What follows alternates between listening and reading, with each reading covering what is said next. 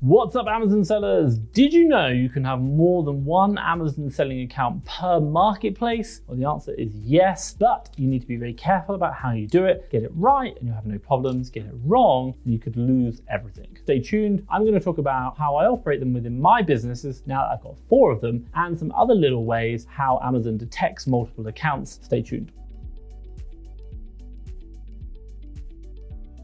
Right, if you don't know who I am, my name is Thomas Parkinson. I've been selling on Amazon now for the last 5 years. In the UK, I'm a 7-figure Amazon seller. Check this out. And in the USA, I'm a 6-figure Amazon seller. Check this out. Now, hopefully in the near future, I'll expand into another marketplace. And if you want to learn about what I'm doing and obviously keep up to date, do make sure you hit the subscribe button down below. But hey, enough about me. What are we going to go through today? Well, first things first, number 1, I'm going to give you a little bit of background information. Number 2, I'm going to talk about the rules behind multiple accounts. Number 3, I'll talk about what you need to be careful of with multiple accounts. Number 4, I'll talk about should you merge accounts or not. Number 5, I'll talk about how I operate multiple accounts and the structure of it. Number 6, I'll talk about how to hide separate logins with multiple accounts, and not a black hat way, but very legitimate, and how I do that as well. And then also number 7, I'll talk about ways Amazon detects multiple accounts, just so you're aware of them and the reasons why we want to know. So let's get started. First things first, let's give you a little bit of background information. From my side, I currently run 4 Amazon selling accounts. Only 2 of them actually sell anything,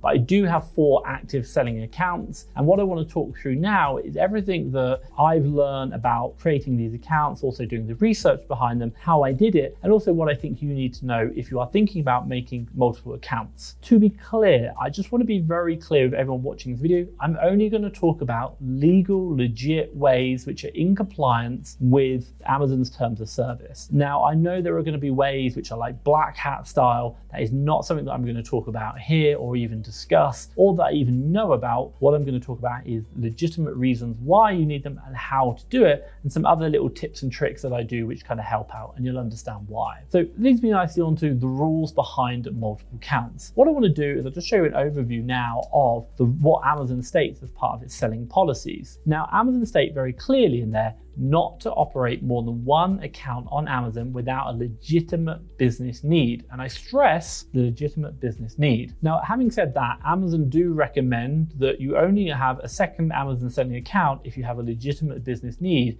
and all of your current accounts are in good standing. But examples of a legitimate business need are: 1, owning multiple brands and maintaining separate businesses for each. For example, a parent company has multiple brands and wants to have a separate storefront name for each one. Number 2, manufacturing products for 2 distinct and separate companies. Number 3 would be are you recruited for Amazon's program that requires a separate accounts. So be aware of that.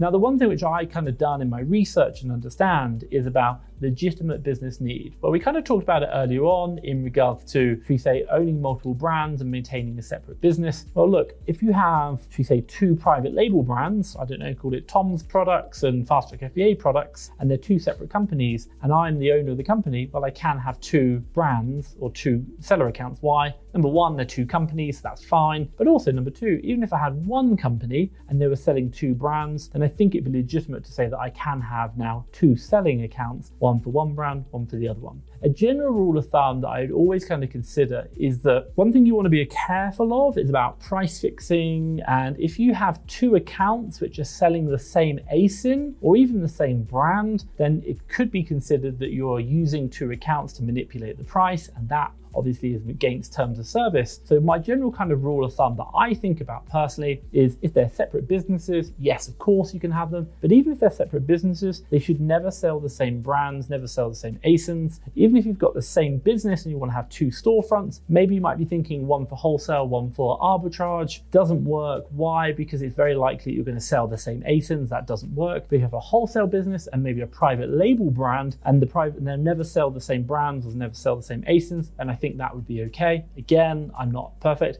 This is my understanding of it. But generally speaking, you should never have 2 businesses that you're owner of, even if they're separate, should never be selling the same brands or same product. For example, with me, we are currently not selling using our UK business into Europe. Why? Because in the future, we are looking to open up another business in Europe, which will sell in Germany. And I don't ever want Amazon to be able to accuse me of even distinctly near through a bot, being able to say that I've been selling the same brand, even if it's not the same ASIN. So we're just not selling on Europe at all. This leads me nicely on to what do you need to be careful of with multiple accounts. Now look, ideally in an ideal world, you'd want the following to be different with different accounts. And this is just a list, it's not perfect, but keep this in mind. You really want different, if you are gonna have multiple accounts in an ideal world, this is the setup you want. Separate business entities with different owners, not always perfect, but I've got multiple businesses with the same owner, i.e. me. Ideally, you wanna operate from two separate IP addresses. You need separate payment cards, separate email addresses, separate telephone numbers. Ideally, physical addresses separately.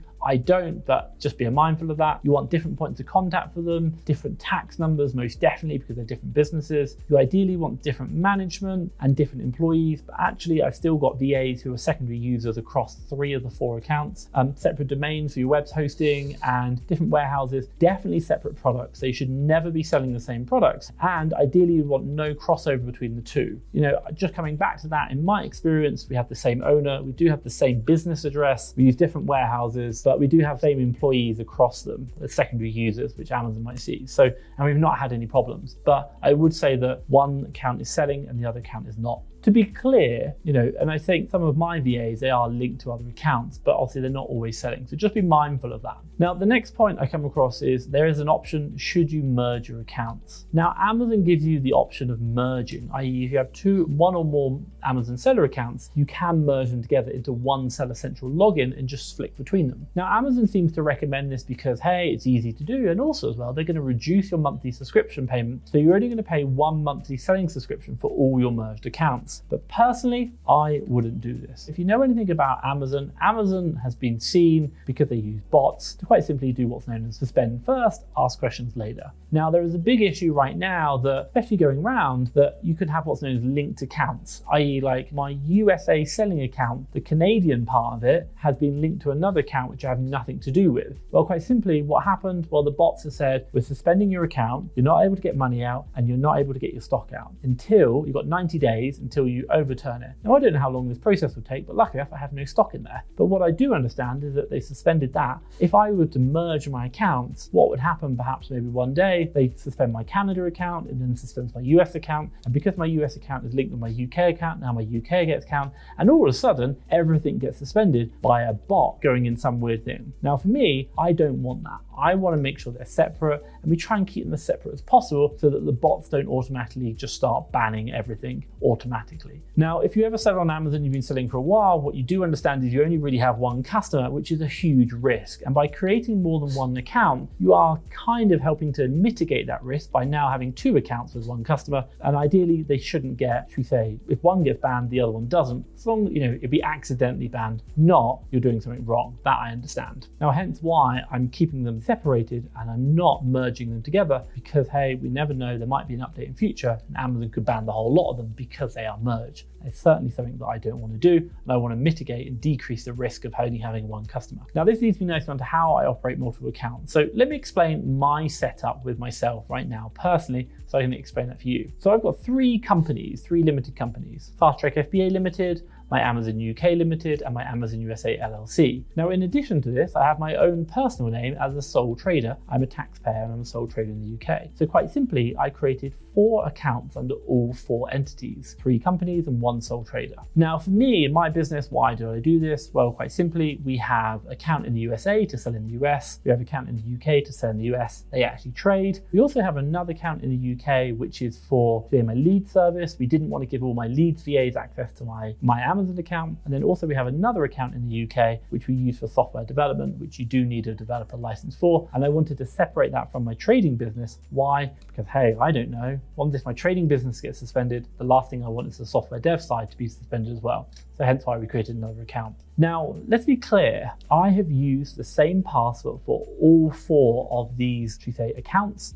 Amazon knows that. I'm not naive to that. That's something to be aware of. And also as well, 2 of them were created since the introduction of video interviews when you first create an account. But the other 2 didn't have a video interview, but they all have my passport on them, which Amazon will know about. Now, you might be thinking that's nothing new. So let me share some other thoughts with you about, should we say, things that I've learned and things that I do around around running multiple accounts to try and stop the bots from linking them and also shutting them down. So I'll talk about that in a second. Okay, so today I'm talking about building my businesses and risk diversification. That was one of the real things. And my God, there's so much opportunity out there. I've done 3 million in the UK and we've done over 500,000 now in the last 12 months in the USA. And the one thing which I'll say is if you are interested about maybe thinking about creating another account, I'd definitely create it under another limited company, or LLC, just makes such a difference. And if you are thinking about maybe another marketplace, definitely recommend the USA. Why? Because we're just seeing double the margins we're getting out of the UK. It's game changing. Now, if you want to learn how to get started selling in the USA and creating the LLC, getting the tax, getting the right prep center, getting the accountants, everything that I've learned that I know, well, I documented the entire journey over the 6 months it took me to do, all the processes that I need and recommendations for you on how to do it faster and cheaper as well. And I put it together in a small course, which I'll put a link down below, called the FastTrackFBA Getting Started course. Check it out. I think you'll love it. It's a super simple £97, and you can even book in a free 30-minute consultation call to see if the course is going to be right for you. Have a look at the link down below. Now, this leads me nicely onto how to hide separate logins with multiple accounts. Now, I've got to just be careful. Like, I'm not really saying like you're hiding. Amazon's not naive. Like, they know my passport. Like, they know it's me. But what I'm really trying to do is not hide from Amazon. I'm trying to hide from Amazon's bots by not linking accounts. So for me personally, what do I do? Well, quite simply, I use what's known as remote virtual computers. Now, this is quite simply another computer that is running in a data center somewhere in the world that I've set up a computer running with Windows. I then log into that computer from my laptop and I control the mouse and the keyboard, which, from my computer, I control the mouse and keyboard, then controls the mouse and keyboard on the remote computer, which then talks to the internet. Now, Amazon's computers only see that remote computer. They don't see my computer right here. And because I can dial into the 4 different remote PCs, what does that mean? Well, it means that Amazon's only seeing the 4 different remote PCs and not the computer controlling it, and hopefully it's not linking them. Now, the service I use, if anyone is interested, which is quite interesting and ironic, is a service called Amazon Light Sail. I'm just running a computer with a web browser on it. That's it. It does not run the fastest in the world because I'm having an internet lag, but it does obviously give me that protection. Now, the one thing which I will say is I have a lot of VAs doing the actual work. I don't really need to log in much. So if you are having like one main computer or one main business, you might want to keep that on your main computer and then separate accounts on remote PCs, just for the lag, the latency behind it. That's a top tip. Now, another option you can use if you don't want to use Amazon Light Sail, because it can be quite complex to set up, is Mirage ID. Now, I met these guys at a recent events I went to, and they understand this problem about linked accounts is a real problem. And they built a web browser which basically does what I do, but on your computer. It creates whole new, should we say, Chrome logins, it creates new IP addresses, everything. So Amazon just doesn't see it. And it's something to be mindful of. So that is another option you can check out. Costs a bit more, but it is good. Now, this leads me nicely onto ways Amazon can detect multiple accounts. And I think for you, just to be really careful, to be mindful, is like coming back to my conversation, they have the same passport. They know it's me if they really wanted to search for it. But I'm really trying to protect myself against bots, and in particular, automatic suspensions, which I then have to fight, rather than, if I do something wrong, then okay, fine, definitely ban me. I understand that. But all my stuff is legit within Amazon's terms of service. Now, what I want to do is I want to show you a website, and I'll load it up now, and it's called coveryourtracks.ef.org. And this kind of shows you that whenever you go to a web page, what does the website see from you? Let's go down to the website now and have a quick look at that. Okay, so here we are on Cover Your Tracks, and I like this, and I think this is going to scare you when you understand how much they can do. So I'm just going to click here, test your browser. And what it's going to do is it's going to basically go through and just do lots of tests on my browser.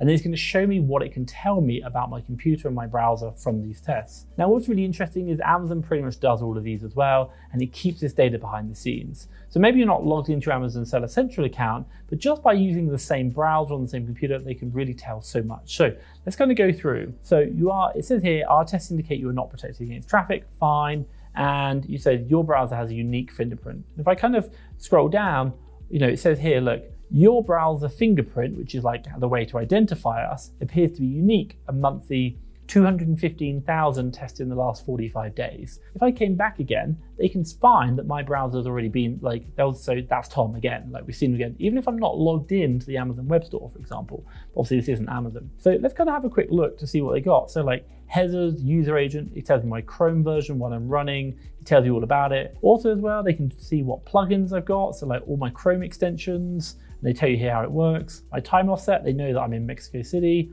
There you go, Mexico City. They know my screen size, my color depth. all the fonts, unique fonts installed on my system, cookies, limited time cookies, hashtag a canvas fingerprint. There is a lot going on here.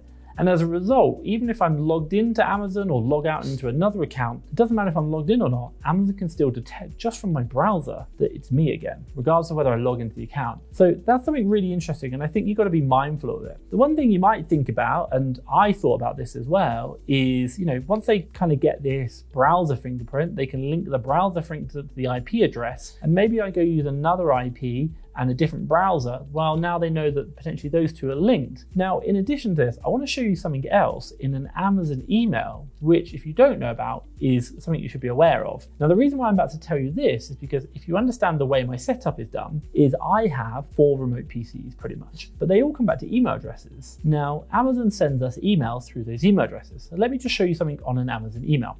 Okay, so here I am in just a nice general email that Amazon sent me. Remember, I've got 4 accounts with 4 different email addresses. So Amazon are probably going to send this same email to all 4 because, they want us to let us know about how we can sell on Amazon. But the one thing I want you to really understand is there are images in this email. Now, if I right mouse click and click inspect, we can go into that image. Now, most images are like, image.jpg, but with Amazon, they do some other stuff. You can see down here, and I'm just going to hide some stuff here. Now, this image right here, Amazon has got, it says SRC, which is the location of the image. What does it have? Well, this is the actual, URL that the web browser is bringing up. So what can we see? Well, here it says we've got Amazon newsletter, and it's got some information in there, like information codes, like hero compliance, but it's bringing in an SOC 2113.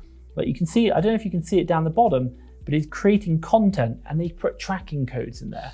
Now, it might be that there's one tracking code for one account, there's another tracking code for another account, another tracking code for another account. Every account will have a tracking code with the emails. And when that email gets opened, Amazon's going to associate that IP address with that tracking code from that image. And then what it's going to do is notice that there are 4 other images which have been loaded from the same account. And the more you keep doing this, the more you are going to get associated. Those accounts are going to build stronger connections. Why? Because every email that goes to those 4 accounts, for example, is going to be opened from the same IP address all the time. And Amazon's going to know, even if you have remote PCs, just by opening their emails, you are now going to be linking those accounts. So be careful. Now, this leads me nicely to my final thoughts. Let's not be stupid. Even with all the Mirage IDs, Amazon Light Sales, remote computers, different emails, even opening up emails on different computers and having different addresses and everything else, it really doesn't matter. Why? Because I do have the same password across all accounts. So if Amazon wanted to shut me down, they could definitely do it. But that isn't the goal. That's not the goal of what I'm trying to achieve here. What I am trying to achieve here is that the auto bots don't shut me down. So if I do get accidentally affected by one account, the other ones don't. That's the whole reason why I do these measures. Now, the other thing which I will really say and just reiterate it is none of the measures that I'm taking are against terms of service, but also in addition to that is that I will never do anything which is against terms of service. I really like my account and I like selling. And also I never recommend that you do either, even if you are taking these measures. So just be mindful. Now, what I will say is if you've liked this video and you are looking to create a new account, then obviously you're going to have to go through seller verification again. Maybe if you haven't done it and you want to know what to think about, what it's like, do watch the video around here called Amazon Seller Identity Verification Top Tips. That's after I've done it a few times. Now, hopefully you've liked this video. If you have, give me a big thumbs up. And hey, if you want to see more videos like this, hit the subscribe button down below. But for myself, Thomas Parkinson and FastTrackFBA, thank you very much.